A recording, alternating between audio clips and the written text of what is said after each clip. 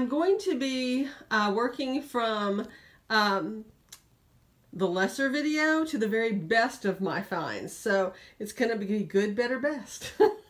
So let's go ahead and look at what I found. Went to a garage sale, and it was just a series of boxes out on the pavement, and they said they had jewelry. I went ahead and looked around, and for 25 cents each, I got this single earring. It is 14 karat. It weighs 0.74 grams, and that translates to $18 for a 25-cent investment. This is a 925 sterling silver chain. It weighs 9.35 grams. That equates to $4. Then I went to a garage sale, and there really wasn't very much at this garage sale, but there was a little makeshift table, and there was this plastic container with all this jewelry in it, and I'm looking through it. So how much is the jewelry? And I hadn't even noticed, but when I flipped it down, it was $2 for the entire container. And then there was this little box. So this little pin of a rooster was 25 cents. There is no mark on it, but it just looks so cute. It reminds me of kind of like the 60s with this kind of orangey and burgundy stones. I got this because I was thinking there has to be something good in all that. And I'm going to go through it, and then I'm going to show you what I did. So obviously I was looking for gold and silver. So there was a lot of little bits there. In this, there was these earrings. So there's a lot of stuff from the 70s and 80s and 90s. So there's a pair of those. Some of these little metal ones. Sorry. There's some of these black and white. Let's go on to this next one. There's a whole lot of earring backs. So for all my missing earring backs, I now have something. There are these, definitely 70s, 80s, along with these.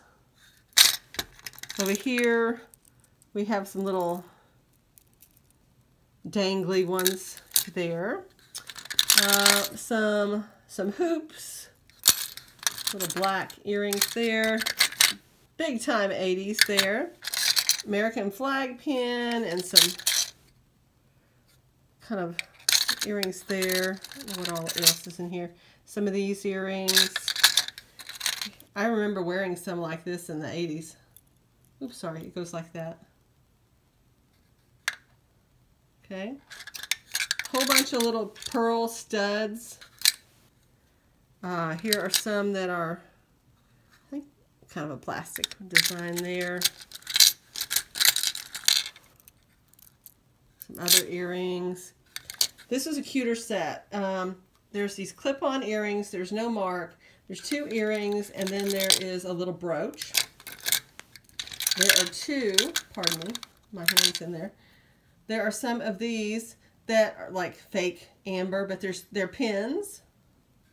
There is no mark on them, but there are 2 of those. And there is 1 of these. There are some cloisonne earrings. There's a pair that looks like this. And there's a pair like this. I swear I've seen necklaces like that. There was a little pin in there. I thought this was cute. It's a little rhinestone pin, again, not marked. The only costume jewelry in here that was marked is this is Crown Trifari. Little acorns and oak leaves there. And from all of that, I pulled out this. So, this is my chicken scratch. So here, these are a 10 karat pair of earrings and this little back, which I've tested them all. 2.67 grams, which is $46.51 at $1,300 per ounce. And then all of this, and I'm going to move it over. All of this, earring backs, a couple of single earrings, and this one wasn't even marked. I had to test it to tell what it was. But all of these little bits and pieces, oh sorry, there was 1 piece of sterling. That's not counted. So all of those amounted to 5.11 grams, including the pearl and any stones in there. $124.59. So from a $2.25, and this is actually $2. For a $2 investment, it's $171. Obviously, if when I sell the scrap, it's going to be less than that. If I go to a refinery, it'd be like 90%, 85%.